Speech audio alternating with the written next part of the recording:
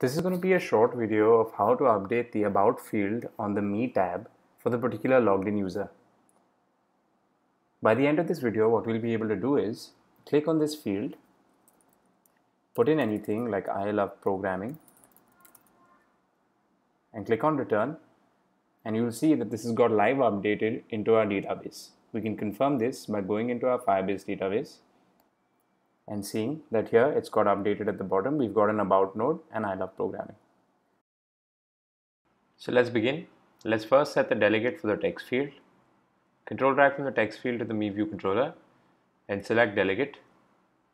Coming here, let's implement the UI text field delegate class. So UI text field delegate. Coming to the About tab, select the editing did end method and control drag from here and create a method called about did end editing. Inside this, what we'll do is we'll send the data entered by the user in the text field to our database and update it under an About node, which is inside the user profiles tab. So let's see how we're going to do that. We'll say self.databaseref, the database ref that we had created on top, dot child user profiles, go under the user profiles node, dot child self.loggedinuser.uid. Let's force unwrap this. Dot child, go to the About tab and set the value entered by the user, which will be self.about.text. This will update the data in our database. Also, we have to do one more thing. When we click on the text field, the keyboard will come up, but we have to create a method to hide the keyboard once the user clicks enter.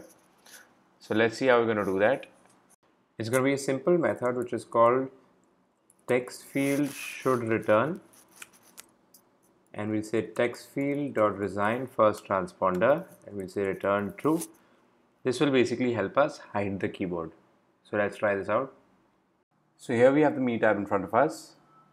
Let's click on this. Let's change this to I love Firebase. Click return. The keyboard gets hidden and the data should have been updated in our database. Let's confirm that. There we have a Firebase database, and there we can see the About node has been created. Let's change this to programming and click return. There we see there's a live update to that, and the About field is getting updated.